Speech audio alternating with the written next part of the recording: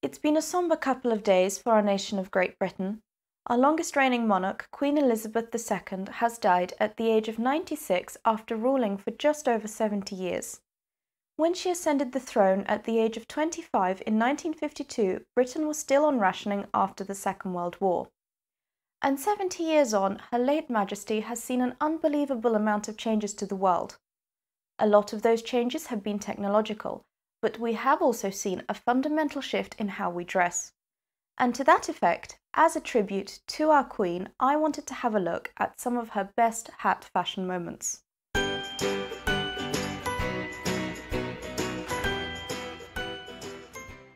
I thought we'd look at some stunning hats throughout her reign. Let me know which one is your favourite in the comments below. Let's start before the Queen's reign began in 1948 at the christening of the then Prince Charles. This hat looks stunning. It's a bonnet style with very fine veiling and a statement bow. I wasn't able to find the milliner of this hat, but I don't think it's unreasonable to guess that it could have been made by my favourite, Mr. Aggie Tarrap. He had been making hats for the Queen Mother since the mid-1930s. I've actually recently acquired a brim block that looks fairly similar. Perhaps a recreation is in order. One hat Mr. Tarrap definitely made for Her late Majesty was her going away hat for her honeymoon with Prince Philip in November 1947.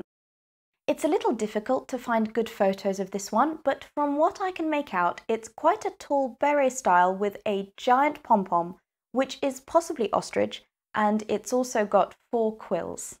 In 1950, Her late Majesty wore a sky blue hat with intricate folds and a fluted tulle trim for the christening of Princess Anne. Once again, finding out who made this one was a struggle, but this is a very interesting design. It stood out to me as being so different from the Queen's other hats. The soft fluffiness of the tulle makes it feel more like a hat that the Queen Mother would have worn. She is the one who loved the soft, frilly, romantic fashions.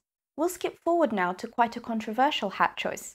This Tudor bonnet-inspired helmet was designed by Simone Merman and worn at the investiture of Prince Charles as Prince of Wales in 1969. It consists of a pale primrose yellow silk and is entirely covered by beads and pearls. I think that the close-up detail looks beautiful, but I can see why it provoked a strong reaction. I think it looks more like a helmet than a Tudor bonnet. The recent television show The Crown had quite a faithful recreation of it. While this one isn't one of my favourites, it is indeed very striking. I think the 1970s were Queen Elizabeth's best hat years. Starting with this hat and coat ensemble worn to Princess Anne's wedding in 1973. This blue silk and purple lace toque was designed by Simone Merman. The lace looks like it is embroidered with ribbons. This is one of these hats that looks spectacular close up, but also cuts quite a lovely silhouette when worn together with the matching coat. Something that I really like about this design is the curved bottom line of the hat. It's made to curve around the head fitting. It is very comfortable to wear for a long period of time, which is definitely desirable for a wedding hat. Here is another hat by Simone Merman worn by the Queen for her 1972 silver wedding anniversary. It is a lovely example of feather work, something that I'm currently learning about myself. This is a bubble beret completely covered in blue feathers and trimmed with a cascading ostrich plume. It's worth noting that the hat has faded. It originally matched the colour of the dress. This is something I keep noticing in vintage hats. Certain dye colours will fade faster than others, so when mixing your own colour recipes, you should keep that in mind. In 1977, the Queen wore this grass green hat for her tour of New Zealand. It is yet another Simone Merman creation. It actually looks very similar to the hat for Princess Anne's wedding. It's got the same curved base for comfortable wear, and the fabric draped over the back, as if it was a kerchief, has a similar shape to Princess Anne's wedding hat. I think it is a stunning example of how when you use the same base for a hat, you can create a completely different design with a fresh new feel.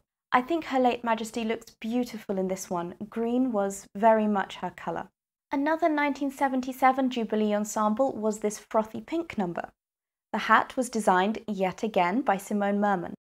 There was some controversy with this hat being reported to have been made by Frederick Fox, but apparently it is definitely by Simone Merman as it has her label on the inside. This fact has been confirmed by the Royal Collection Trust. I don't know what the exact story behind this mix-up is. If you'd like to read more about this, I have left the links to all the sources in the description box. But let's have a look at the hat itself. It is again one of those voluminous beret designs with cascading silk tulips. This style of hat was very popular at the time, and I have a similar one in my vintage collection made by Edna Wallace. There is a replica of this pink hat that doesn't have the stitching detail, and I actually prefer it like that. Whilst there is no doubt that this is a beautiful hat, I am not so sure that the colour suited Her late Majesty, but it did make her stand out from the crowd, which was the #1 requirement for her outfits. Moving into the 80s now, this lilac straw pillbox was worn on a visit to Singapore in 1989. It was made by Philip Somerville, a very notable royal milliner. You can see that the quality of the parasisal straw is incredible. Just look at the fineness of that weave. As for the design, it is very clever as it uses an entire capeline in a very elegant way. The crown of the capeline has been made into a very stylish and sleek pillbox. The brim has been folded up and draped onto the back. Poking out, we can see little violets with their joyous yellow centres and a few green leaves. All these colours are picked up on the Queen's dress. At her Golden Jubilee celebrations in 2002, the Queen wore this hat made by Frederick Fox. This is the style most of us are familiar with seeing on Her late Majesty, a large tall crown and a Breton brim. The upswept brim here is very important as it has to be off the Queen's face so that she was visible to the public. Royal milliner Rachel Trevor Morgan has a much more refined take on the Queen's more recent hats. I think this medium crown and smaller upswept asymmetric brim is very flattering, as is the powder blue colour. This ensemble was worn to the centenary celebrations of the Women's Institute in 2015. This hat is made out of cinnamon. You can see the top joined to the sideband right here. It is trimmed with Rachel's signature silk roses and a silk satin sash. I really like how the satin sash picks up on the shiny detail of the coat's frog clasps. You can even see a little hat pin used to hold it securely to the head. Here is the Queen at the state opening of Parliament in 2017.